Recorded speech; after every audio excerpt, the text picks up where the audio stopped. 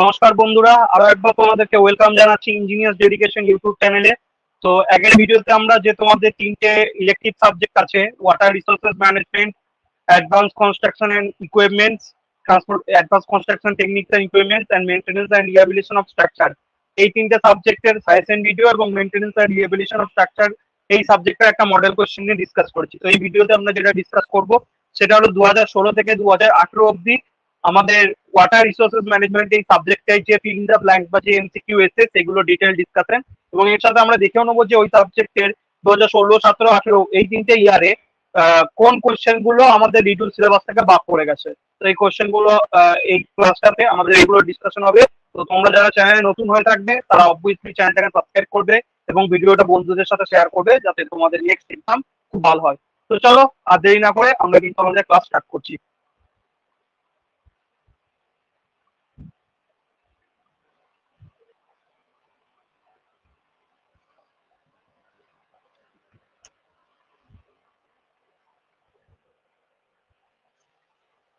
তো এটা হচ্ছে তোমাদের 2016 কোশ্চেন পেপার ওয়াটার রিসোর্সেস ম্যানেজমেন্টের। তো ফার্স্ট কোশ্চেন তোমাদের যেটা আছে সেটা আছে যে that is the continuous process of evaporation and precipitation like an endless chain. তো এই কোশ্চেনটা অ্যান্সার তোমাদের সিলেবাসের বাইরে, তবুও আমরা অ্যান্সারটা করবো কারণ আমাদের শর্ট কোশ্চেনে কোনো রকম আমার কোনো রকম কিন্তু দেখা হয় না যে কোন চ্যাপ্টার থেকে শর্ট কোশ্চেন। তো অ্যান্সারটা হবে hydrological cycle. Hydrology cycle is the continuous process of evaporation and precipitation like an endless chain. মানে এক ধার থেকে তোমার বাষ্পীভবন হচ্ছে আর একদিক থেকে বৃষ্টি হয়েই থাকছে, বৃষ্টি হচ্ছে, বাষ্পীভবন হচ্ছে, বৃষ্টি হচ্ছে, এই যে এন্ডলেস চেনটা চলতে থাকছে এই চেনটাকে বলা হয় হাইড্রোলজিক্যাল সাইকেল। তারপর হচ্ছে the hydrograph obtained from 1 centimeter runoff for unit duration। তো যে হাইড্রোগ্রাফটা আমরা ইউনিট ডিউরেশনের জন্য পাই সেই হাইড্রোগ্রাফকে আমরা কি বলি? সেই হাইড্রোগ্রাফকে আমরা ইউনিট হাইড্রোগ্রাফ বলে থাকি। তো এই ইউনিট হাইড্রোগ্রাফে তোমরা শর্ট নোটও প্রিপেয়ার করে রাখবে। নেক্সট যে কোশ্চেনটা আছে 2 নম্বর হলো 3 নম্বর question, the ground water contribution to the stream is known as. Ground water contribution to the স্ট্রিমকে যেটা বলা হয় এফ্লুয়েন্ট স্ট্রিমও বলা হয় বা এক্সফিল্ট্রেশনও বলা হয়। কি বলা হয়? এফ্লুয়েন্ট স্ট্রিমও বলা হয় অথবা এক্সফিল্ট্রেশনও বলা হয়। তো যেটা লিখবে সেটাই কারেক্ট হবে। তো যেটা ইচ্ছে তোমাদের মনে হবে বা যেটা মনে রাখতে হবে সেটাই লিখবে।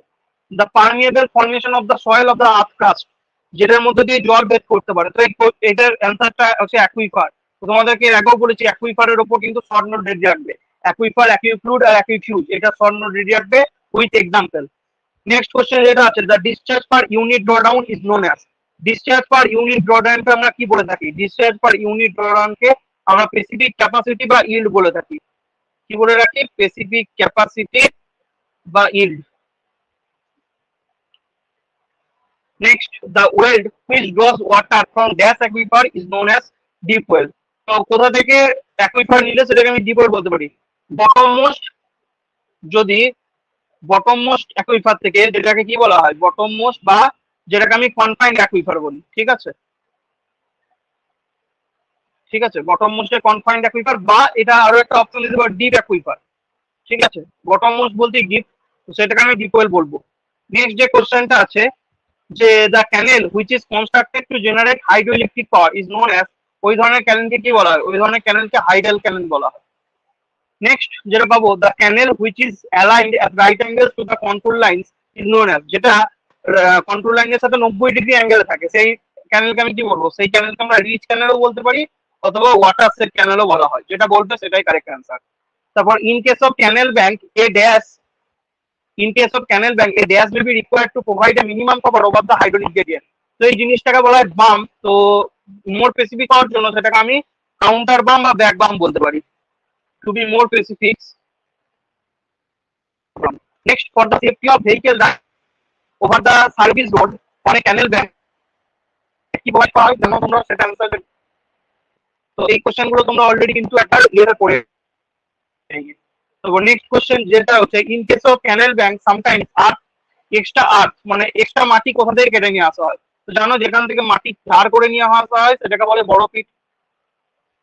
তারপর নেক্সট হচ্ছে lining of cancel is done to control the dash of water.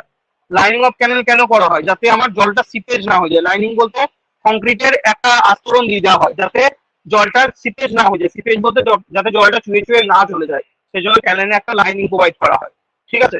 এবং জলটা ইভাপোরেশনে যাতে না হয়ে যায় সেই জন্য কিন্তু লাইনিং অফ ক্যানেল করা হয়। Next the lining gas lining when the cement separated by cement gun। তো সেই লাইনিংটা কি বলে, তো এটাকে জানো তোমরা শর্ট বলা হয়, কি বলা হয়, শর্টক্রিট, SHOTCRET short. Next the guide bank is also the guide bank is also known as base bump, কি বলা হয়, base bump, BLLS apostrophe S bump. তারপর হচ্ছে কি next for the movement of ফিসেস, এটাও কিন্তু তোমাদের 21 কি প্রোভাইড করা হয়, ফিস গুলো যাতে মুভমেন্ট করতে পারে ফিস লেটার প্রোভাইড করা হয়, ফিস লেটার। তো এটা হচ্ছে এই কোশ্চেন গুলো কিন্তু তোমরা অলরেডি হয়তো একবার ইরিগেশনে পড়ে এসছো 4th সেমিস্টারে, ফিস লেটার প্রোভাইড করা হয়। তো এই কোশ্চেনটা হলো, এই কোশ্চেন 15টা কোশ্চেন হলো। নেক্সট আমরা যে কোশ্চেনটায় যাবো 16 নম্বর কোশ্চেন।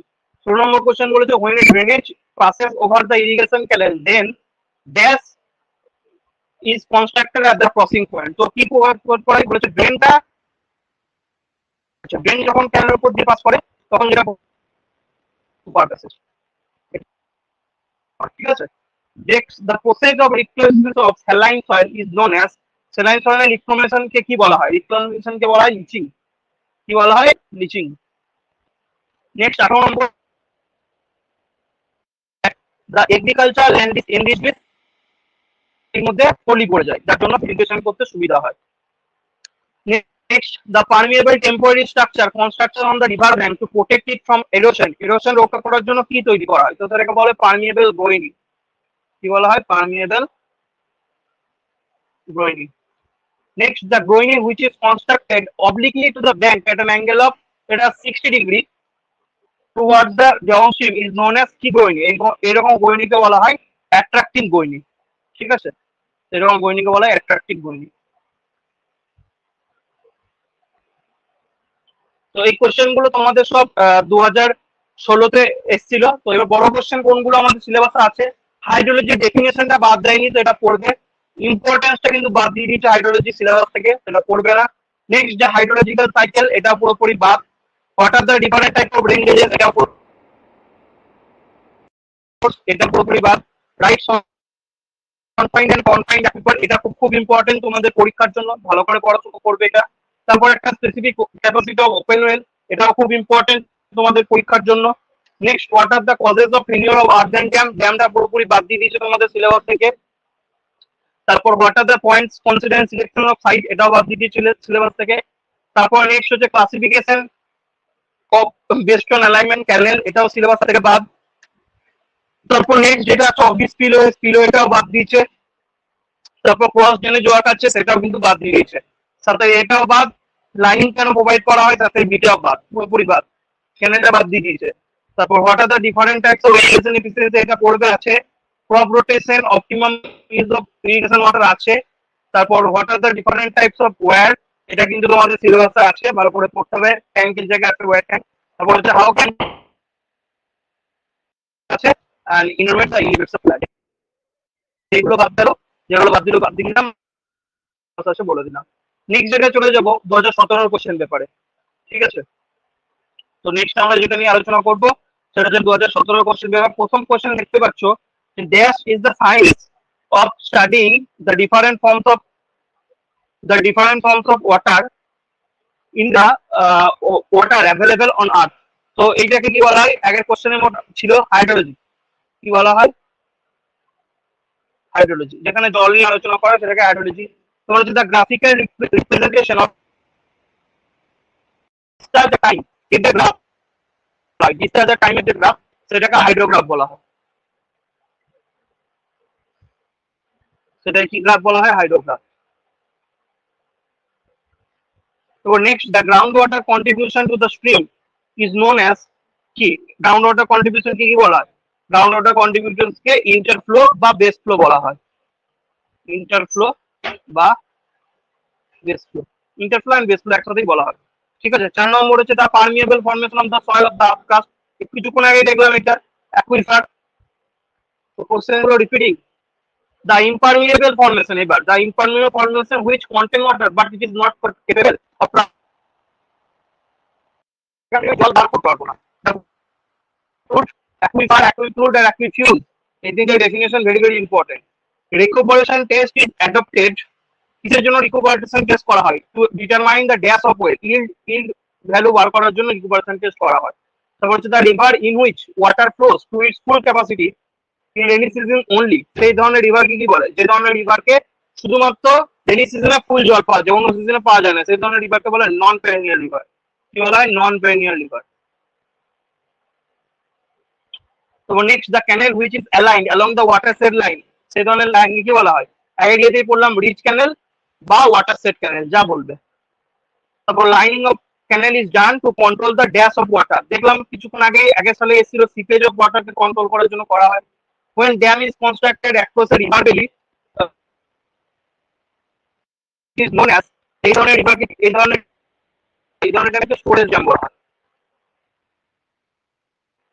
ঠিক আছে, next that is the provided to eliminate the deposited seal in front of the head regulator, head regulator সামনে সিলটাকে বার করে দেওয়ার জন্য কি ইউজ করা হয়?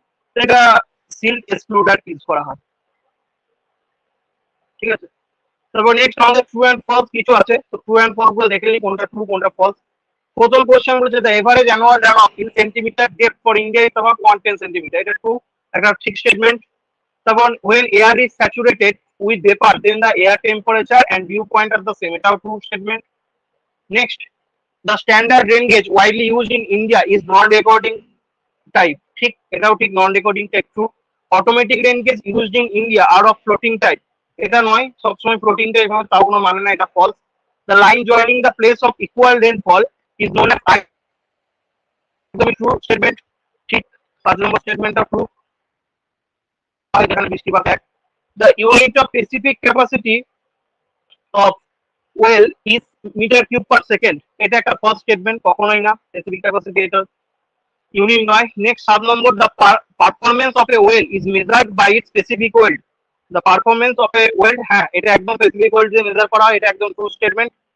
Next 8 number statement আইসোআইসন method is employed for determination of seepage loss, না, আইসোআইসন মেথড আমাদের precipitation average precipitation মাপতে সাহায্য করে, সিপেজ লস না, এটা ফলস স্টেটমেন্ট। তারপর হচ্ছে fern leaf catchment usually give better run of compare to fan shape catchment, false, উল্টোটা। Next check dams R use to flood control, check ড্যামকে flush, হ্যাঁ এটা একদম ট্রু, তো এটা একদম ট্রু স্টেটমেন্ট। তো তোমাদের ওয়াটার রিসোর্স ম্যানেজমেন্টে যদি কারোর কোনো ফুল নোটস লাগে তাহলে আমার সাথে কন্ট্যাক্ট করতে পারো। ফুল নোটস যদি শুধু নোটস দিতে চাও, সিএমসিকিউ নোটস তোমরা 100 টাকায় পেয়ে যাবে। কেউ যদি গ্লাসও নিতে চাও 2016 থেকে 2021 200 টাকায় সাবজেক্টে পেয়ে যাবে। আর কেউ যদি design of skill structure notes, previous year solution plus video course নিতে চাও তাহলে 499 তে পেয়ে যাবে। তো নেওয়ার জন্য তোমরা আমাকে এই নম্বরে কন্ট্যাক্ট করতে পারো 9593791540। এবং এরপরে তোমরা যারা কম্পিটিটিভ এক্সাম প্রিপারেশন নিতে চাও তারা আমার সাথে কন্ট্যাক্ট করতে পারো। ব্যাচ স্টার্ট হবে তোমাদের 10 জুলাই থেকে, তো টেকনিক্যাল নন টেকনিক্যাল দুটোই পড়ানো হবে। তো তোমরা যদি কেউ ইন্টারেস্টেড থাকো তাহলে এই নম্বরে কন্ট্যাক্ট করতে পারো। নেক্সট আমরা যেটা চলে যাবো 2017 কোশ্চেন দেখে নিলাম। তো নেক্সট হচ্ছে আমরা 2018 কোশ্চেনে চলে যাবো। 2018 কোশ্চেনের সেম কোশ্চেন দেখো, রিপিট কোশ্চেন ফ্রম 2017। তো তুমি সরি 2017 আমরা কোনগুলো বড় কোশ্চেন আসবে সেগুলো দেখা হলো না। তো 2017 কোশ্চেনে আমাদের সিলেবাস ওয়াইজ যেগুলো যে কোনগুলো আমাদের সিলেবাস আছে নেই। তো প্রথমটা পুরোপুরি সিলেবাস আছে, ঠিক আছে। What are the assumptions in unit diagram? এটাও আছে, এটাও আছে, এটাও আছে। What is the water resource management necessity of conservation and development of water resource management? What are the assumptions made in the theory? এটা আছে। তারপর discuss the importance of water resources, এটা কিন্তু বাদ গেছে। radar and satellite system, এটা কিন্তু syllabus আছে। base period duty data অঙ্ক আছে সিলেবাসে। তারপরে যত কটা ডেফিনেশন আছে সব কটা কিন্তু সিলেবাসে আছে। পুরো সিটিটা হালকা করে বাদ দিয়েছে, তবুও দেখে যাবে, দিয়ে দিতে পারে, ঠিক আছে। তারপরে যেটা আছে explain the test for yield of a well needs কে, যেটাও আছে। তারপর different methods of river training আছে। তারপর what are the different methods of ground water recharge আছে, waste water recharge আছে for use। failure dam বাদ দিয়েছে জানো, cross drainage work বাদ দিয়েছে তোমরা জানো। তারপরে সিটের recuperation test খুব ইম্পর্টেন্ট তোমাদের। various irrigation efficiencies increase, তো various irrigation efficiency ভালো করে পড়বে। সয়েল ইরোশন এগেইনস্টে যে ইয়েটা সেটা ভালো করে পড়বে। তারপর স্পিলওয়েটা সিলেবাস থেকে বাদ গেছে। তারপর যেটা ফিল্ড ক্যাপাসিটি আর পার্মানেন্ট ইন্টিগ্রেটেড আছে, ফেলিউর অফ ড্যাম বাদ গেছে, ক্যানেল লাইনিং বাদ গেছে, ঠিক আছে। ওয়াটার লগিংটা সিলেবাস থেকে পুরোপুরি বাদ দিয়ে দিয়েছে। তারপর হচ্ছে সয়েল রিক্লেমেশন আর সয়েল ইরোশন, সয়েল রিক্লেমেশনটা বাদ গেছে, সয়েল ইরোশনটা তোমাদের সিলেবাস আছে।